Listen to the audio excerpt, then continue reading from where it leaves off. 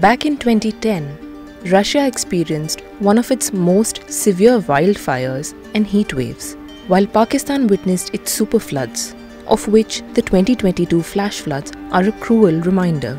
While these two events were over 2,000 kilometers apart, they were connected to a single meteorological event, the Rossby Waves, named after Carl Gustaf Arvid Rossby, who first identified them. While these events were different in nature, the waves caused a high-pressure pattern over Russia while influencing downstream wind patterns in the Indian subcontinent, leading to the floods. But what are Rossby waves and why have they gained relevance over the last decade? Rossby or planetary waves occur within the Earth's ocean and atmosphere.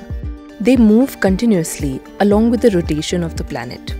These can be classified into two categories, oceanic and atmospheric Rossby waves. Unlike surface tidal waves, which break as soon as they touch land, oceanic Rossby waves are found along the thermocline, or the layer where the warm surface waters mix with the cool, deep waters. They move about in slow undulating waves for hundreds of kilometers in the westward direction. It can take them a decade or more to cover the surface area of the ocean. Their interaction with phenomena like the El Nino influences climate across the world, sometimes causing high tides and coastal flooding. Atmospheric Rossby waves are high-altitude winds in the mid-latitudes. When the Arctic jet stream becomes more wavy and flows into lower latitudes, that meandering is referred to as Rossby waves.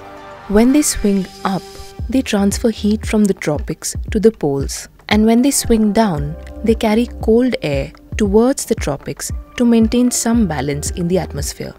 Any anomaly in Rossby waves can cause disasters in seemingly disconnected parts of the Earth. Normally, these waves move eastward, which implies that weather systems move with them. But if this eastward movement slows down or freezes, then high and low pressure areas persist over specific regions, like they did in Russia back in 2010. While the wildfires and superfloods did not happen together, their impacts were felt around the same time. Rossby waves are composed of two intricately linked types, synoptic and forced waves. Synoptic waves move quickly, only formed by the atmosphere, but they also contain minor static or forced components. Forced waves are formed by interruptions of mountains and temperature differences across continents and oceans. These contain minor synoptic components as well. These two types interact with each other within an atmospheric channel called a wave guide. This interaction allows their strength to increase and influence the weather. This interaction is also called wave resonance.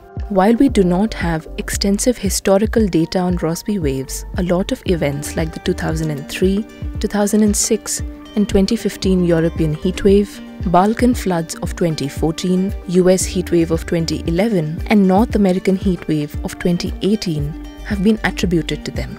Research is still being conducted on the definitive influence of anthropogenic climate change on natural atmospheric phenomena like these. It shows us how small and delicate changes in atmospheric phenomena lead to catastrophic events affecting the environment and society at large.